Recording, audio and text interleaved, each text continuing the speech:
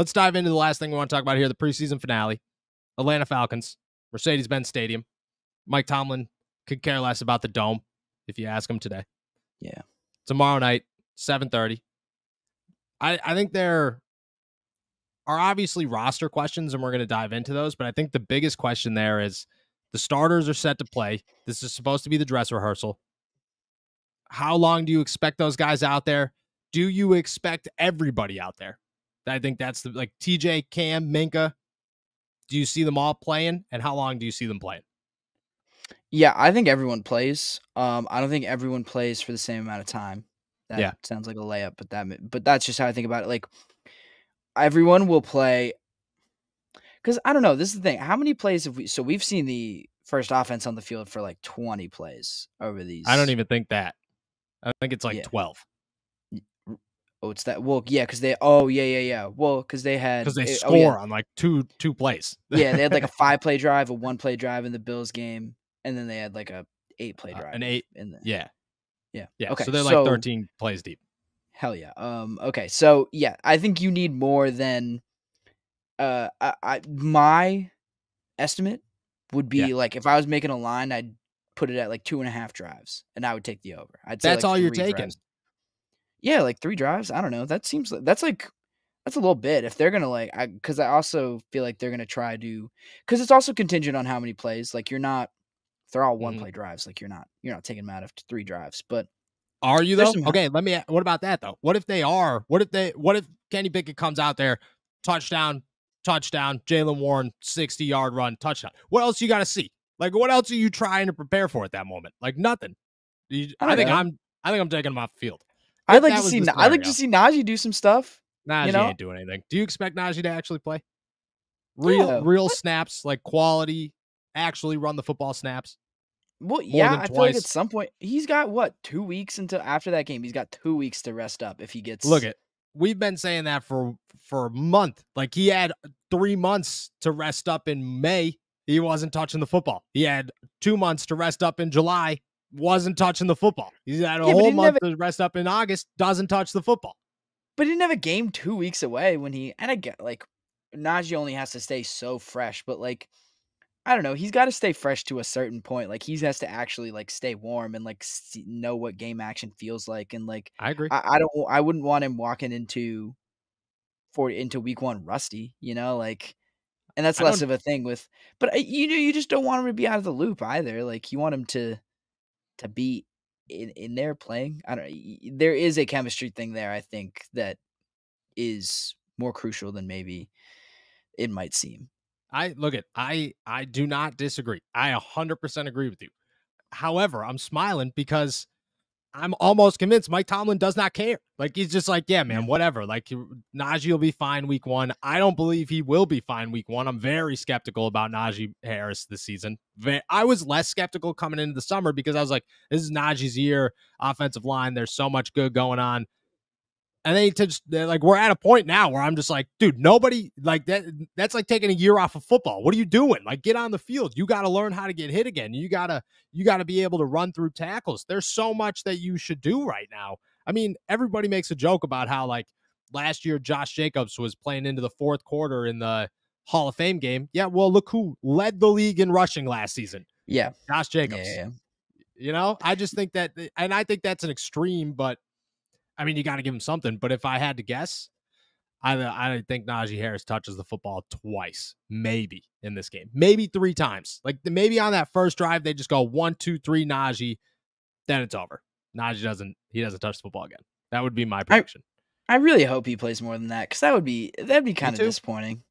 Because like yeah, at some point he's got to get hit. Like, and because especially the way we're kind of talking about things now is that like Jalen's earning more of a role. Like I think he's going to play more. So at a certain point, I think you got to ask yourself like, what are we saving him for? Like you can't wrap him in bubble wrap for the entire season. Like, nope. If they go up 7 points, if they score on their first drive in week 1, what are you going to shut him down? Like, it's like what I don't know.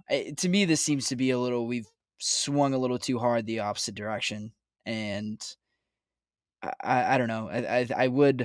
I hope Najee plays more than that. I get what you're saying too. But that would just be disappointing. And like, I don't know, just play football, man. Like, I don't know, that I kind of agree. what it comes down to me.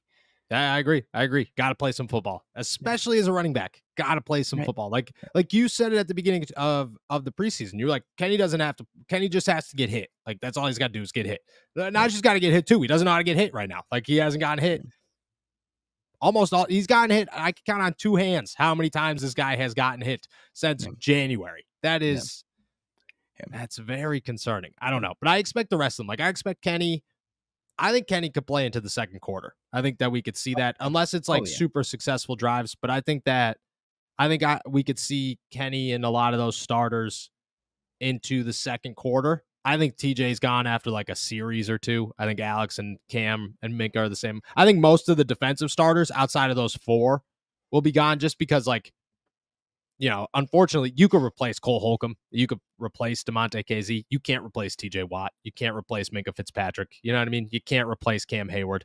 So I just think that you keep those guys fresh. And it's not like that. I mean, like we watch TJ Watt every single day. He doesn't, you don't got to put him in a football game. He'll be just fine. The rest of them too. So I see those guys taking a back seat this game a little bit after maybe a series or two, but I see Kenny going into the second quarter. I see a lot of Jaylen Warren. I see a lot of Anthony McFarland. I see very little. Now, but maybe they will. Maybe, it is as much of as it's a Mike Tomlin thing to like rush Jaylen 30 times in this game just to be like, ha, love messing with you guys. It's a Mike Tomlin thing that like Najee will rush the ball like 80 times just to be like, see, shut up. Just shut Get up. off my back. Yeah. Yeah, it'll go either way.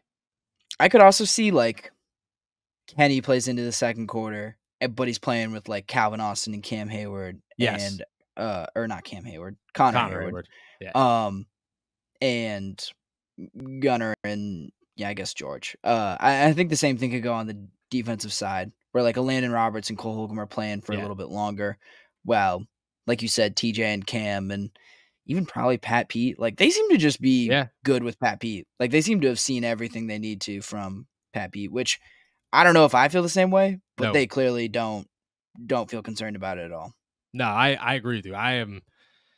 I would like to see a lot of Pat Pete. I would like to see a lot of Joey Porter. I would love to see a lot of I want to see those three, Levi, Pat, and Joey on the field almost for the first half. Like, it once Drake London and Atlanta, I have no idea who else plays Kyle for Kyle Pitts, but he's a tight end, but he does play wide receiver as well. Just I don't know who else starts for that team besides Bijan Robinson and Desmond Ridder, but I want to see their starters on the field as long as Pat P, Joey Porter, and Levi are on the field. And once they come off, then everybody can come off. That's fine. But until then, like they have to. They have to. You cannot feel comfortable about that trio and what you're planning to do with that trio. I mean, Mike Tomlin said it today. We feel fine with Pat P in the slot. How do you know? You haven't tested that one time. Like you've no idea how good you feel about Pat P in the slot. I think they got to work those guys. I don't know if they do, but this is also a major concern. Sorry, I didn't mean to interrupt you, but this is just such a perfect matchup to do that in. Like you said, like Kyle Pitts is going to get split out a little bit. Like those are the guy, like, and Drake London too, going to play in the slot a little bit. I would have to assume like those are the guys that you got Pat Pete for, like those are the body types. Those are the talent levels. Like this is a great matchup, I think for him or to at least test him. Maybe not, great in the traditional sense of great matchup, but it's a good matchup for him to get tested by or tested through. And I want to see that. Like we talked about that in the last pod, like one of the biggest things that we're looking out for is just secondary guys getting tested. Let's do it. Let's go.